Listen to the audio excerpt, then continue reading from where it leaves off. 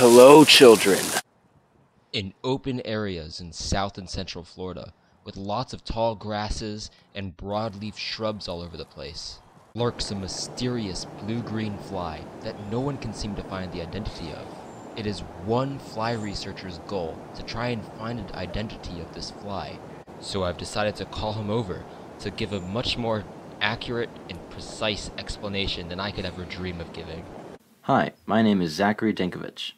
I work with flies, and recently I've been studying the Sciapodini of the US and Canada. While identifying observations on iNaturalist, I found dozens of observations of this unknown species in Florida and Mexico, which I couldn't identify because it didn't really match any species that was known to occur in the United States. Mikey is actually in the perfect area to find this species, and he's collected approximately 10 of them, males and females, so I'm very excited to receive those specimens and get to work on reporting the existence of this species in the US. Thank you so much for your explanation, Zachary. Really makes everything clearer, and I'm glad I was able to help in some way with your research. Anyways, what better way to start this trip than finding the exact thing that we're looking for being eaten by an assassin bug? I guess that means that they're here, and that this beautiful milkweed assassin bug, Zealous longipes, is getting a nice juicy meal out of it. These flies are predatory, so there's probably lots of nutrients in there. Well, I thought we got it already, but unfortunately this is a male of the species Condylostylus longicornis, a much more common and already established species here in Florida. Males of the mystery species that we're out looking for should have more of a bluish rather than greenish coloration, and should have an abdomen that is curled downwards. It's still always really cool to see these predatory Sciapodinae up close, no matter how common or rare of a species they are. This right here is another male Condylostylus longicornis, a little bit smaller than the first one, so I actually thought it was a female at first. But as in almost all Sciapodinae, the females should have a noticeably wider and shorter abdomen that is especially wide in the middle. As you can see, this individual's abdomen is a little shorter and maybe a little wider, but it tapers down all the way. Alright, now we went from the all-green longicornis to the all-blue Condylostylus mundus. This is another very common and already established species here in Florida, though it is one of the prettiest and most recognizable species, at least as males. Condylostylus mundus is the only species, at least in Florida, with the eyes being blue as well as the body. While this is an absolutely beautifully stunning fly, the mystery species we're out here looking for should be a little greener, have red eyes, and paler legs than this. Still a really cool find, and you can see just how quick these Sciapodinae are. Well, I think we got ourselves what we're out here looking for.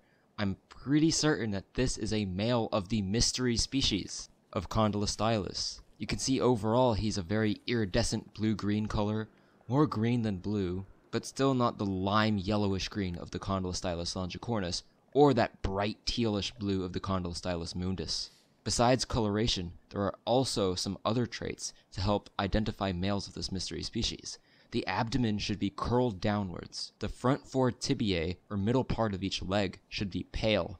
The mid-tibiae should have 4 unequally sized and unequally dispersed hairs, and the front tibiae should have 5 or 6 evenly dispersed hairs that go down in length down the leg.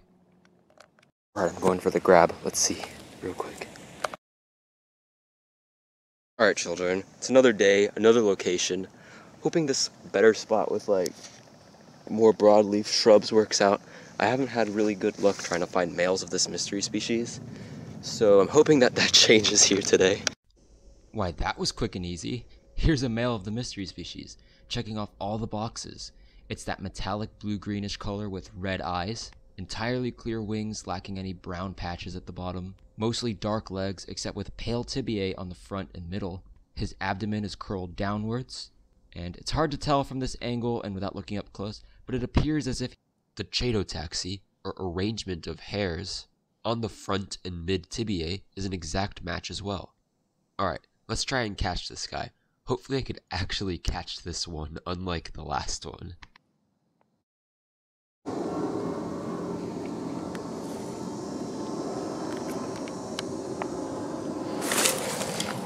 Alright, I actually got him. Hopefully it's catching on the camera. You can see him wiggling around in there in a little crease in the net.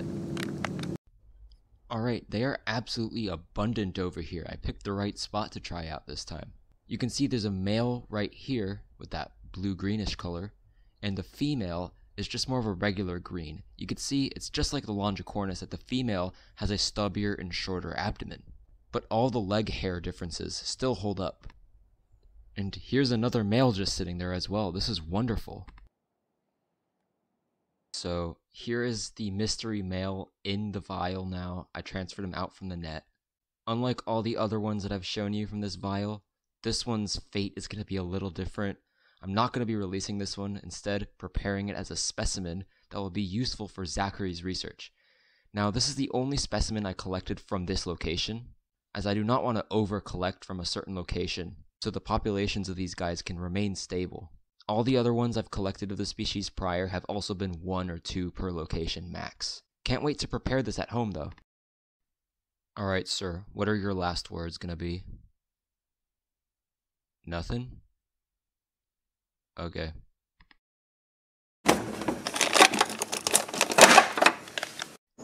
Alright, specimen collected. As like all the other ones I've prepared, time to make a label, all the important collection info, so Zachary doesn't have to search everything himself. Now, I'm not usually too big on killing insects in order to keep them as specimens, but in this case, it is going to be such an important specimen for research to try and figure out what this mystery species is, that it's really important to have the specimen on record, and I'm going to have to send it off. We'll see if we get any feedback as to what this mystery fly is. And I will keep in touch, make sure to let you know if this mystery gets solved. If you enjoyed this video, or even if you didn't enjoy this video, make sure to check out the Fly Guide's official YouTube channel and website, run by Zachary and his brother Evan. There you'll find some really cool resources like videos and identification guides and keys for different flies, as well as different insects as well. Odonata. And I'm pretty sure that they're working on some really cool Sciapodinae resources right now, so stay tuned. They also host weekly fly identification meetings, Sundays at 8 p.m. Eastern Time. A lot of this video would not have been possible without information I learned in those meetings, so make sure to attend those meetings if you would like. You might just learn a bunch of cool stuff. Anyways, the links for all of this is in the description. Thank you so much for watching, and thank you so much again, Zachary, for providing your amazing information there at the beginning. Please don't leave this amazing fly resource unnoticed.